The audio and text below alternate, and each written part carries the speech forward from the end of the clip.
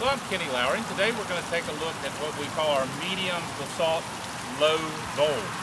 In the low bowls, which are just shorter bowls, we have three different sizes. This is the middle size. So this is a nice fountain for like a bird bath because they have a shallow bowl here. Any of the bowls have a shallow bowl in them. It makes a great self-cleaning, self-filling bird bath. The water's constantly changing, so you don't have to go out there and dump the water out and put new water in it. It's constantly recycling from the basin.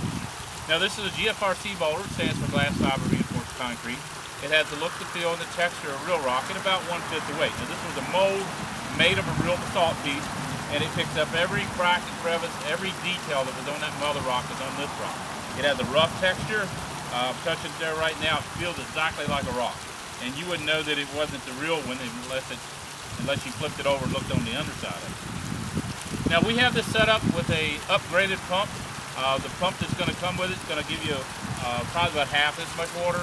If you want to upgrade to this large volume of water, let us know. We'll upgrade that. This is a lot of sound coming out of this. If you want a lot of sound, upgrading that pump and giving you that water falling on water is what's going to give you a lot of that sound. Now right now I'll grab the camera and show you up close.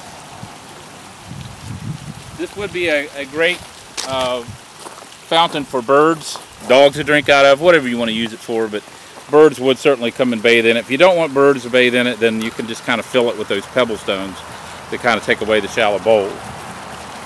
It's got a really nice sound, and I'm going to come in there and let you hear that. So it's got a nice pleasant sound. This is normally where we set up one of our fire fountains, and you can see the gas line running there. We have an empty spot right here now, so we set it up so we could shoot this video. You can see a couple of bricks right there. We got it set up on a brick. That's something you can easily do. Give it a little bit more height, and then when we're done here, we can just take those rocks and rake it right up against the bricks, and you'll never know they're there. The edge of the basins are exposed, and on your end, you're going to want to cover that entirely with stone so that you don't see it. I'll get up close on this and show you some. It's a really nice fountain.